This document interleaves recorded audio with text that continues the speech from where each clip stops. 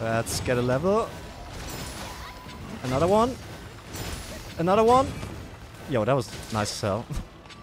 Hey guys, welcome back to another video and a new exciting event quest that just dropped earlier today. We're gonna face off against 2 Scroned Magnas in the arena. And for today's build, I just went with some evade window to be a little bit more on the safe side.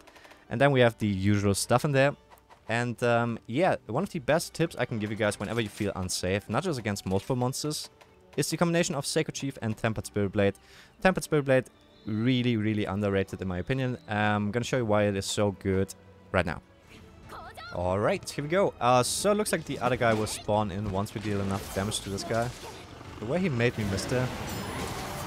But yeah, it was clearly my fault. So what is going on with this dude? He's supposed to go for that attack right away. But he just whipped out his blades instead. Which I guess is something unique to this event quest. Which is kind of awesome. They did the same thing with Hazard Rajang, where he would spawn in golden state right away. Oh, good thing I had round slash. I thought I had reckoning for a second. Let's go for another handbreaker. Yeah, this opening is big enough you can switch and still go for handbreaker. I hate that attack. Let's get in front of him so he won't do it again.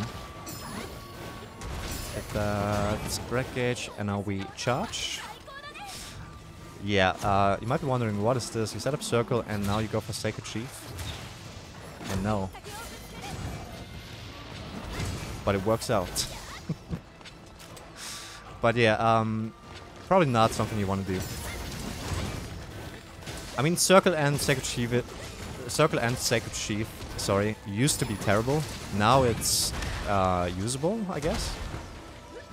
But yeah, it's still not great.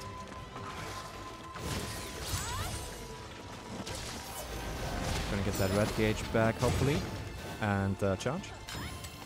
Whip. Get away. Nice. I hope... oh yeah, he shouldn't have too much health left. Whenever he goes for this, I think he's close to dying. I think it's similar to Teostra's Brown breaking only when he's like 30% health or something. Let's see what he does. Good. Let's hit a Tempered and go for Handbreaker. After this, I mean. Yeah, nice. Second guy is still nowhere to be seen. Let's go for a Bomb Trick. Yeah, it's kind of a shame. I was kind of hoping they would make him spawn in earlier. It's probably gonna spawn right when this guy is on Skull. Oh, actually a little bit earlier. There he is. Alright. But yeah, I should stop complaining about stuff like that. Like, I'm just not normal when it comes to stuff like that. And I'm sure for most of you guys it's gonna be a challenge still.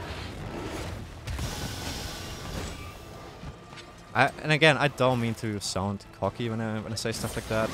It's the same thing that happened with when it the Ematsu upload. Like, for me, I always speak of the perspective of a speedrunner, right? But Ematsu, I mean, he's a great fight for casuals. I can see that.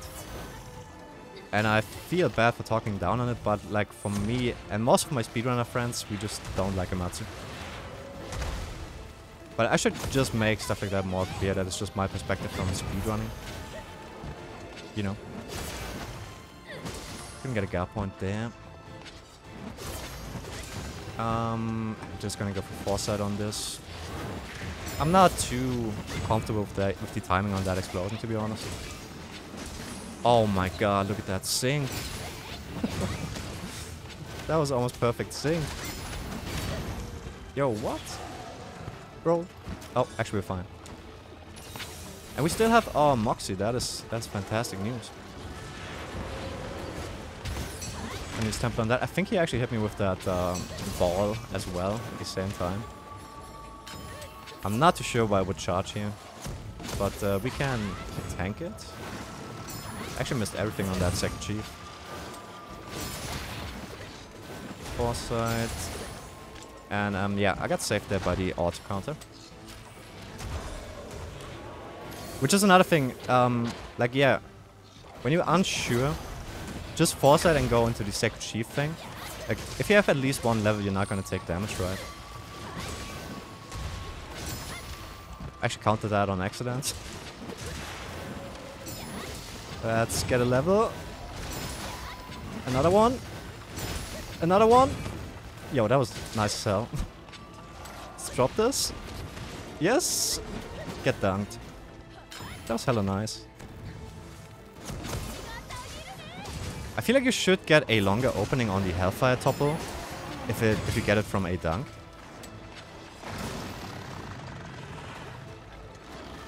Alright, let's finish this guy off with, I think I want to try a Sacred Chief playstyle on him.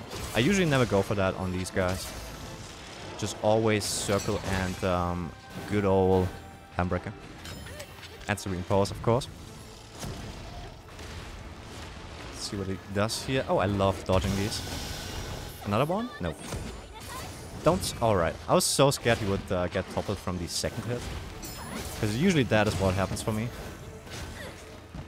That's why I don't like Sacred Chief that much. Have a tempered. Another one. Ah, that missed. Oh yeah, I should switch to get some sharpness back, actually. Forget about Heaven's Sent. That is a nice charge.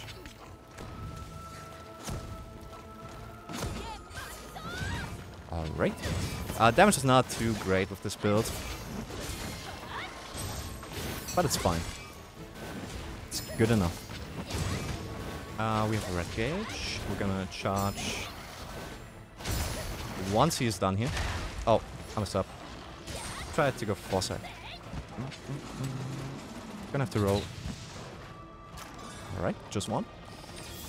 I thought he would always do two in this stage of the fight, to be honest. But that is the great thing about this game. You never stop learning. Yeah, definitely want to use foresight on that one. Not too comfortable on the timing on that. Let me just charge. Ooh, nice. Again. Awesome. Don't get toppled too early. Alright. Perfect. What you got? Nice. Awesome. Charge. Get away. Oh my god, that was so close. Dodge that. Are we good? We're good. Why is that damage so low? Only 1k on the big hit on his blade? Should have been higher. We got Skull. Maybe we can finish him off on Yellow Handbreaker. Let me try. On the tail, actually. Not quite. Don't get hit by that attack. I hate that one. Actually has more health left than I thought. Come on. Don't be so hard to kill. There we go. Alright guys, I actually, if you're interested and you haven't seen it, I actually did triple score on Magna from start to finish in one arena. It's a custom quest. I'm gonna link it down below if you want to watch that. And thank you so much for watching this video. I appreciate it, and as always, happy hunting. Bye bye.